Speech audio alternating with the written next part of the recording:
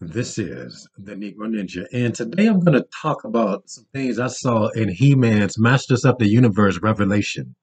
Okay, and the show is taking a lot of heat, and that heat is pretty much deserved. Okay, because they're doing a lot of stuff they ain't got no business doing in that show. Now, the show starts off pretty fun in typical He-Man fashion to a degree, even though it's a lot of misleading and stuff going on, which is, usually what happens when you let somebody that's a suspect write shit. Okay, that nigga clearly is not straight whoever wrote the show, but for the most part, they had He-Man in the episode, and they had action in it, and they actually killed and actually maimed this time. Okay, so that's what make it fun. Okay, right up until the parts, and I'm finna give y'all a lot of spoilers because you already know this by now. He-Man dies in the first episode. Now, the funny thing about this is, when He-Man finally uses the sword in the way you wanted to see him use it, he stabs a hole through Skeletor. Skeletor baits him into unlocking some type of door or something. I'm not watching it, but whatever happened, it revealed that Grayskull has been alive the whole time. Okay, Grayskull has been alive the whole time. Okay, you have to watch it though. And then it's funny because Skeletor says you finally used that sword the way it was meant to be used.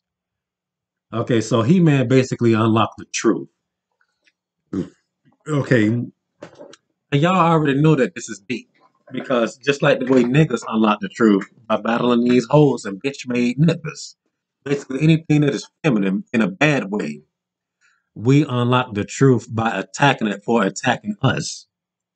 Except they made He-Man not to be, a buffoon due to the consequences of what happened. He was going to be responsible for destroying the whole universe or something because of that. So it's your fault, He-Man, because you unlocked the truth. You shouldn't have been trying to figure out shit. That's basically what I get from it. Niggas, y'all keep trying to figure out holes. Y'all messing everything up.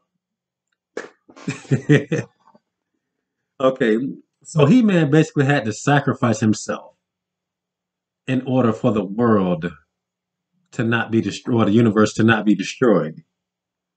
All right. And what makes this deep is Skeletor was like, it's just a boy. He's been a boy the whole time. This is my power. So he ends up getting destroyed by trying to grab the power that He-Man had.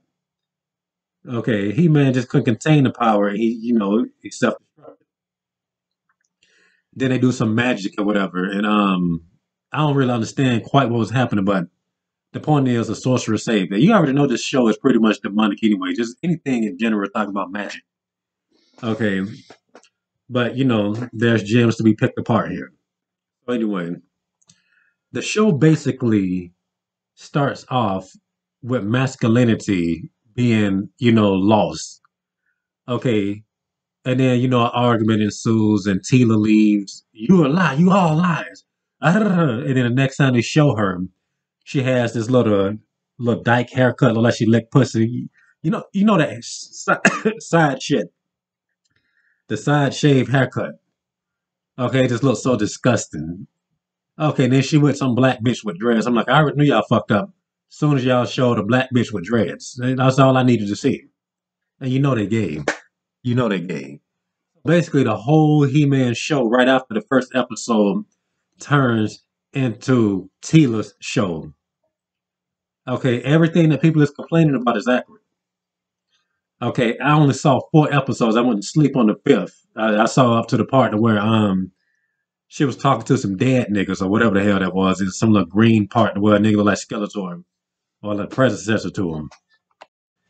Okay, the show can be described as very sorrowful and preachy because everybody there is depressed. Okay, and then they just always trying to lecture. Make sure you hold on to these moments, and then basically the whole show reminds me of Last of Us Two. Okay, except it was just less. It was less vulgar than Last of Us Two, but it's basically the same thing, same message.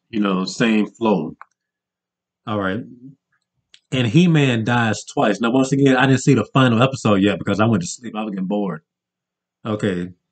I'm gonna watch it later on. I tried to watch today, but that shit is boring as hell. Like that's a boring shit. So I fast forward to some YouTube clips to where they show He-Man getting killed the second time.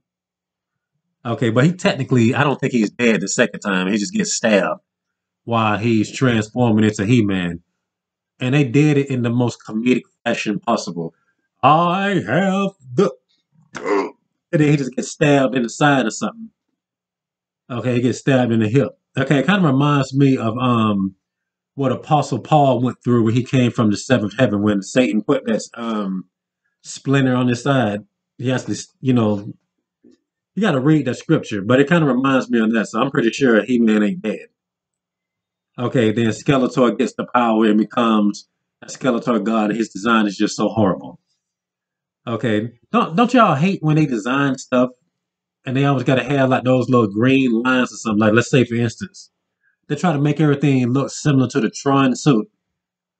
Okay, in my opinion, that's very amateur. It's almost like they insulting my intelligence. Okay, that junk is so out of place having that lime green glow and the dude is purple. It's just weird. Okay, this is how he looked right here. It just looks so horrible to me. Okay, they didn't need all that. Okay, and this basically illustrates what happens. When masculinity is not there, it's just death. Okay, just sorrow, much like how people describe the womb. Okay, and I'm not saying this to be nasty to women or whatever, but we already know that we put life in the womb. Womb is just barren. Okay, that's why it has to be drained 7 days because of the shit that they did. Okay, so it's just negative. Not just, and I'm going to say pause, because I don't know how this is sounding. I'm just trying to put stuff in perspective. Okay, so anyway, look, the vagina in many ways is cursed because of the sins they committed with whoredom in the Garden of Eden. We in this predicament because of bitches. Okay, their pussy pretty much doomed humanity, and that's just a fact. Okay, that is a promise. That's why we bless them with our penis and our seed, and they give birth to another you or whatever. And so, through us, life comes. All right. So, this is basically what that symbolizes. Masculinity is out the picture, then everybody's just sad and depressed because everybody is just moping, remembering the old times when He Man was cheesy and all this type of stuff. Okay. And it's funny because people bash the old show for being so hokey or whatever. But this new show, it not only disrespects the old show, but it has the characters reminisce that was better times. Okay, and the reason why I'm drawing attention to that is because the writer, who I believe is a Skittles person, hates He-Man. He never respected the show, which is why he did what he did. Okay, niggas a feminist as well. Okay, clearly a feminist. Okay, and he made everything masculine in that show turn out to be a joke or a lie, like Grayskull, even though Grayskull looked demonic anyway. But the point is, it was tied to He-Man and his masculinity. So when he stuck that sword in that keyhole, okay, which goes back to the point I was making earlier about giving life to bitches. Um, Grayskull turned out to be an illusion, and it started looking like this little crystal place or whatever. You got to see it. I forgot what they call it, the true name of it. Um, is it Palace of Wisdom? I forgot what the heck it is. I'm gonna have to watch it and do a breakdown one day. But yeah, okay. I forgot what I was saying before I paused it. But apparently, what He Man unlocked was the orb of wisdom. And I'm gonna play this clip real quick and just give y'all a breakdown on what I caught from it. So let's look. Without pulling up your weeds.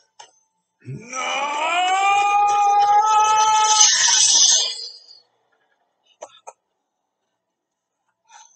I use that sword the way it was meant to be used, boy. As the key of wisdom. The Hall of Wisdom. Okay, that's deep. really wish I could show y'all, but I know that they'll be trying to get me on some copyright stuff because you know they be on me like what a right. Storehouse of all the knowledge of the universe. The Council of Elders concentrated their powers into this magical orb. And to greedily protect their prize, the Elders created the illusion. All right, so that's deep on many levels. Okay, so Skeletor baits He-Man into ramming his sword, somewhere in his heart or whatever. Okay, that's what he wanted to happen. And when he said, "You finally used that sword the way it was meant to be used, boy," he pushes it even further into him. Okay, and I think that's somewhat suspect when you start to think about it. Okay, but continuing, but just think about it. Okay, but Skeletor represents this little evil feminine stuff anyway. So I see what even though the dude, I think maybe a Skittles, but I see what's going on. But it just goes to that point I was talking about earlier.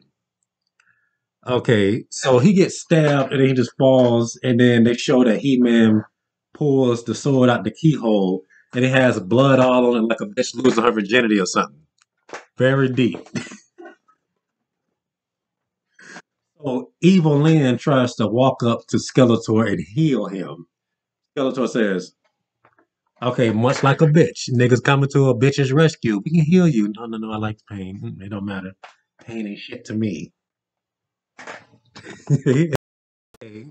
And going back to that particular point, and it's like I'm saying, and that's one of the main reasons why hoes try to make sure that niggas have a hard time getting a coochie. Okay, they try to make sure certain types of niggas have a hard time because once you stick your dick in her, you unlock bitch. Okay, you unlock, especially if you're good at peeping it. She just get more respect for you. Okay, so she's basically trying to bait you and keep you from the prize, try to make herself unlikable. Okay, that's what I can get from this scene as well because look at how Grayskull looked. Okay, so when He-Man unlocked whatever the hell that was, it started looking pretty. Okay, that just goes to what I be talking about with holes. I'm like, a woman is at her best after you ejaculate over her face or something. Somebody forgot what I said a long ass time ago. She's at her prettiest after I bust a nut or something. Something that dumb, but it's true. Okay, things start coming together, and then you get to also see how weak a bitch is as well. Okay, they try to put on this little tough facade like it's just so difficult. Then you stick your dick in. Okay, okay, you see what makes her tick. Okay, you see what pleasures her. That's why hoes is big on being in control. Like hoes, or rather, you give. How about a? That's why hoes try to pretend like they don't like stuff. They can sit up there. You can just do a chick any kind of way. Okay, like if you was giving a chick a massage or something, she'll try to like it ain't nothing. If she give you a massage, she wants you to be like, "Oh, you feel so good." Okay, she feels more in control giving you pleasure than to receive pleasure from you. And I got a story, a park story that I'm debating about telling. That shit pissed me off this morning. Okay, but if y'all want to hear, that's I'm just do it anyway because I know you want to hear it. All right, but I guess that's all I got to say for this run. I think I can probably redo this and do it a little bit better though. But we'll see. And this has been the Negro Ninja bringing you your Negro message for today, Negro.